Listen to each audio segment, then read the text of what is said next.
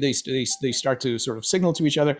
And what they form is something we call xenobots. Now, why xenobots? Because Xenopus laevis is the name of the frog, and it's a biorobotics platform. So the way they're swimming is they have little hairs on their surface. These hairs called cilia. Here, what they've done is they've learned to row, and so the cells, the cilia are moving, and this thing is propelling itself. They can go in circles. They can go straight back and forth like this. Here you can see a bunch of them in their various, this is just tracking data. So these two are interacting. These are sitting there doing nothing. This one's going on kind of a longer journey. Here's one navigating a maze. This is still water. There's no water movement in here. So it moves along. It takes the corner without bumping into the opposite wall. And then at some point, for reasons that nobody can predict yet, it decides to turn around and go back where it came from. That was Michael Levin talking about his created organism, the Xenobot. That thing has no brains. There's no brains in it. What you saw there was the cells of this organism communicating. Just how does a jellyfish think, right? Without a brain. What they're finding here, Michael Levin will surely win a Nobel Prize for this work some point in the future of bioelectricity. So he's hacking the actual organisms. How does organisms actually work? How does something regenerate? How does a planarian live forever? How can it regenerate and we just die? We can't even regrow anything, basically. Just an amazing full briefing, amazing information here. And I found some kind of key concepts, key correlations between my own theory and Isaac Newton. What did Isaac Newton create back in the 1700s? He wrote a particular book called Opticks. How does that also relate? Exciting show for you guys today. Let's get to it.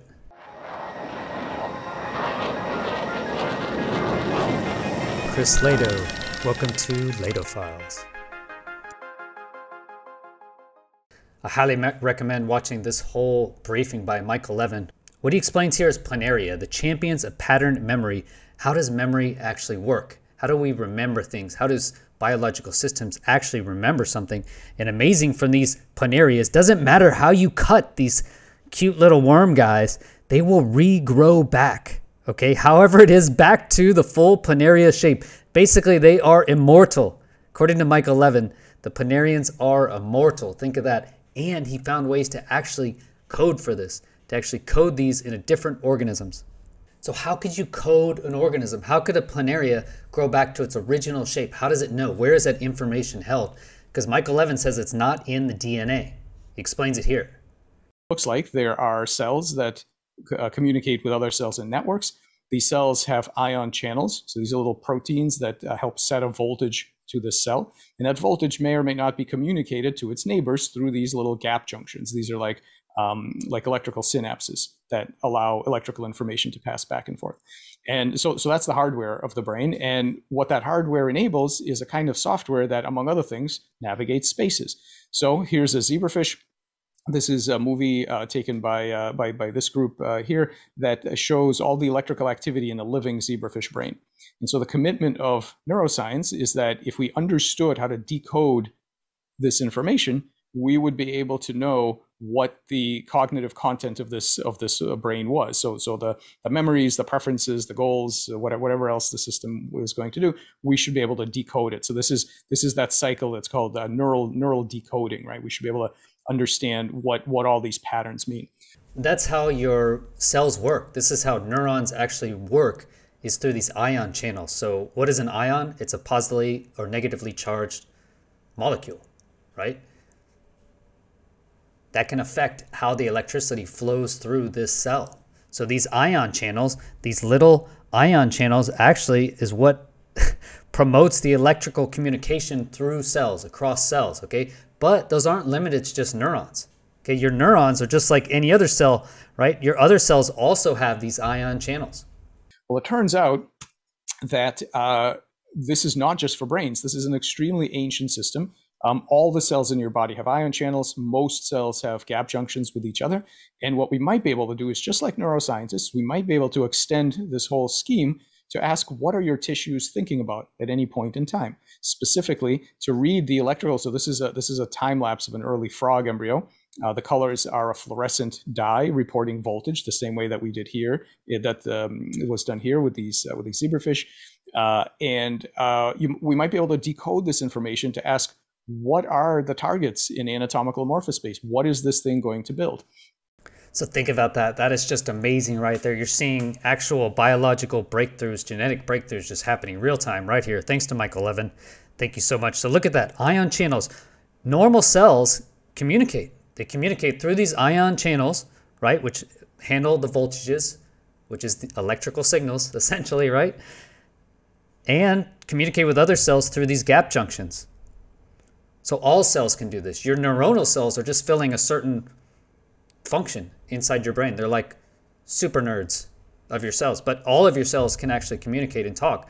According to Michael Levin, this means the software, now we can see them actually communicating. So how does this communication work? And these things will form. Your cells will actually self-form into these new organisms, right? To where we could possibly regrow tissue. Think about your cancer cells. Why are cancer cells out of control, right? What if you could bring those cancer cells back into the main organism, right? And Michael Levin basically shows here that we could possibly do this. So he explains here what actually is cancer, right? It's your cells they're actually just doing everything for themselves. They've disavowed the larger organism, okay? They're on their own goal. They're not adhering to the larger organism's goals, right? Well, what they found was Michael Levin induced tumors in these tadpoles, and then electrically they were able to suppress it, right? They're basically opening the ion channels, the communication pathways back up. So like this cancer cell, it's separated out of the ion. We can't bring it back in, right? He's tantamount on destroying the whole system, or at least helping himself. Well, now you can bring them back in. The communication channels open them back up, software coded, right? To software code these cells back. So instead of having to remove those cancer cells, which are your cells, by the way, now we could just say, hey guys, come back into the fold. Okay, you're back. You're on the team again, right? Through software coding. Think about that, man. Unbelievable. And finally, how it plays into the actual theory, my theory on the scales of the universe. Now we look here into cognitive space. So what is the cognitive option space? How do these intelligences, how do these communication cells form into different organisms? Okay, if you imagine each one of your cells, trillions of little cells are communicating and talking, right, to form you, to form us, okay? But does it keep going? He argues that you have compound intelligences, okay, inside the larger system. So we're all a part of much larger systems. If you look here, here's the body, microenvironment, territory. These are called amorphous spaces. He argues evolution will actually continue in many, maybe unlimited, infinite amorphous spaces. In my model, one of the things that it allows the framework to do is to compare directly very diverse intelligences. So any intelligence, be it evolved, designed, some sort of hybrid, some sort of alien thing, and maybe pure software, it doesn't matter. Any agent has a set that can pursue goals. You can simply plot the size of those goals. So how big are they in space and time, right? You might have a tick that only cares about local butyrate concentration, and that's all that it's ever going to care about. And so it has a tiny little cognitive light cone that allows it to pursue these tiny little goals. And or you might have a dog which has a bigger cognitive light cone and has some pretty good memory going backwards, has a little bit of anticipation potential forwards. It's never going to care about what happens 2 towns over 3 months from now. It's impossible. That its goal space is simply not that big, right? And then you can have humans, which uniquely perhaps have a cognitive light cone that's bigger than their own lifespan. So the human can comprehend and pursue goals that are guaranteed not achievable in your lifetime. And that, for all I know, that may drive some interesting psychological pressures that humans face. But this idea that we are all made of a collective of agents, each of these agents is solving problems in its own space. And within that space, there are differently scaled goals. Some very very modest, and some massive. Some humans are working for world peace and these kinds of very complex, very large, long-term things. So the idea is that in this multi-scale system, what happens is that higher levels bend the option space for their subunits. So in if you've got a morphogenetic space that has attractors for different head shapes, that's because those bioelectrical states distort the space of gene expression for their cells, such that all the cells need to do is go down their concentration gradients the way they normally do. They don't have to know where they're going, but in fact they end up at a very particular morphological outcome because the higher level has already distorted that space. And so there are all kinds of interesting work to be done looking at mathematical formalisms from relativity theory and from some other disciplines to look at how that works. Boom, that's it right there. Michael Levin just said it. The higher dimensions here, if you look here, basically these are how the dimensions are labeled, okay? As we go up in size, as you go up in collective groups, what happens is the higher dimension will actually set the morphous space, will actually set the limits, okay? Almost software limits of what can be done at the lower dimensions. So if you ever wondered why you had to go to school or why you have to pay your taxes, your limits in life, right? You feel limited by certain requirements that you have to do. These are set by what? They're set by the larger dimension, which in this case is, surprise, the nations, the government, right? Whatever's forcing you, it limits your options. It will actually set the morphological space, actually affects the lower dimensions. Amazing talk.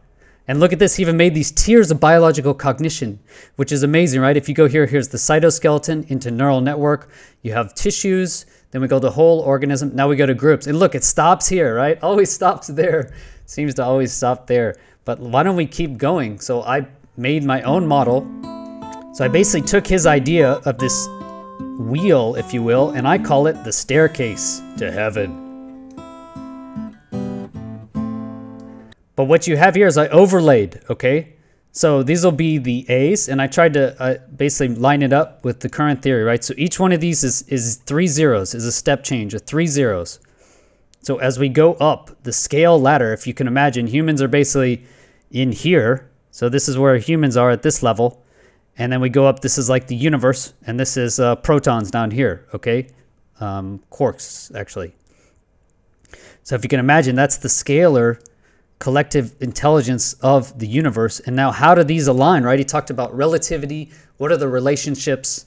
Well, what I noticed is while I was making this, okay, when I did the original theory and I counted these step changes, okay, where I saw repeating patterns again, when I saw repeating patterns that seemed to continue to repeat, I noticed it was at 10 to the 21 zeros. Okay, so very large scale changes, okay, but that's what I noticed. I also looked at, well, what about this? Why did it come out to, when I started counting the colors, what did I come up to again, right? So I started counting what I always use, ROYGBIV, right? Red, orange, yellow, green, cyan, blue, violet, indigo, right? ROYGBIV, red, orange, yellow, green, blue, indigo, violet. Okay, so, and now I looked at where did that come from? Okay, where did that information actually come from? I was very surprised to learn it came from Isaac Newton, Sir Isaac Newton. Are you aware he wrote another book, not just on falling apples? Look at this. Sir Isaac Newton wrote Opticks, spelled T-I-C-K-S, Opticks, Newton. Man, amazing book. I did not know about this. In this book, okay, he basically identifies and invents, if you will, ROYGBIV. Okay, he adds indigo. He adds indigo or indica, however you call it. This book, Opticks, or A Treatise of the Reflections, Refractions, Inflections, and Colors of Light by Sir Isaac Newton, with a foreword by Albert Einstein. Look at that, man. So awesome. It's a very long book. He goes in all about color. He does tons of experiments. The book has a ton of experiments like this, right? Through a prism. So basically, he used a prism and did a ton of experiments on it, did his own experiments, and wrote this large book, one of his 3 books that Sir Isaac Newton wrote. What blew my mind is the color wheel. So he made a color wheel. Why? Based on frequencies, he saw that they were repeated. And white light, Sir Isaac Newton saw that through a prism, white light actually has all of the members of all the colors. He noted the primary colors as well. But what's quite interesting is that he illustrated this based on the intervals of the musical major scale. He did it off the musical major scale. Oh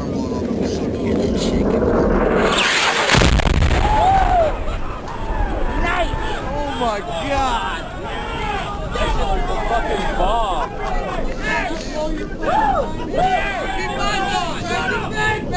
As we go here, A, B, C, D, E, F, G. And what he saw is it actually repeats again, okay? But is it 7? Is it 7 or is it 6? In a mixture of primary colors, the quantity and quality of each being given to know the color of the compound. This is where he basically figures out RGB, right? How can you find out the actual color composition? With the center O and radius OD, describe a circle ADF and distinguish its circumference into 7 parts. proportional to the 7 musical tones or intervals of the 8 sounds, sol, la, fa, mi, fa, sol, contained in an 8.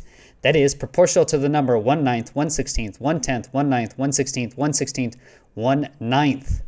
Let the first part D represent a red color, and then he goes through each of the colors, okay?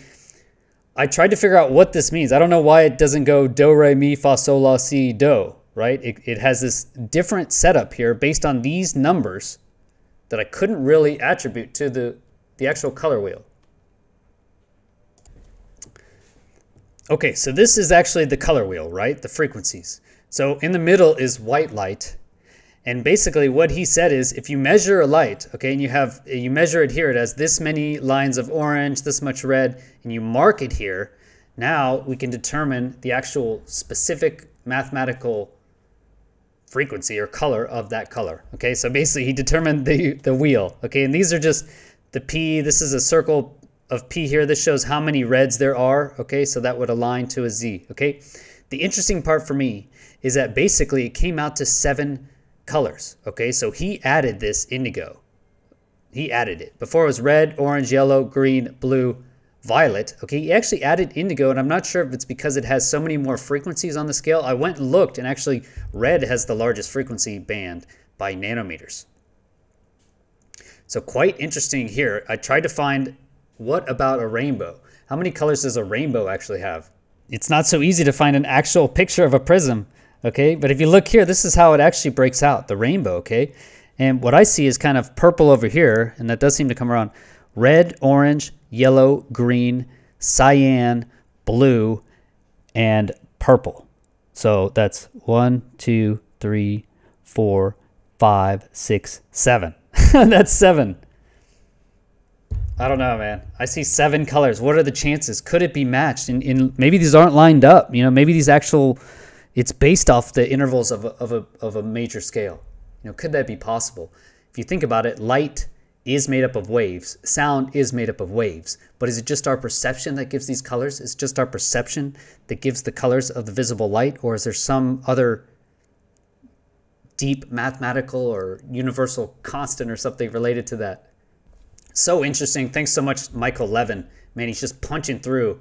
And now with our information age that we're in, we can get so much information so fast. I mean, that video by Michael Levin was released, 5 days ago. I can make a video about it now, get that information out to you guys. Hopefully it breaks something loose in your brains out there. Let me know in the comments what you think about this theory, what you think about my scales of the universe, the staircase to the heavens.